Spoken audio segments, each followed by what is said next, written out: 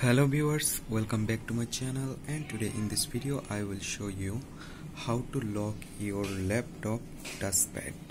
How can you lock your laptop touchpad? It's pretty much easy and simple way.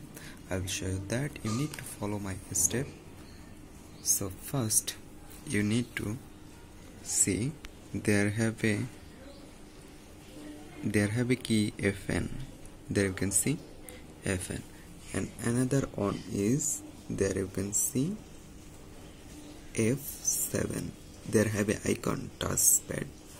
So first you need to press Fn, then second one is F7. First one is Fn and second one is F7.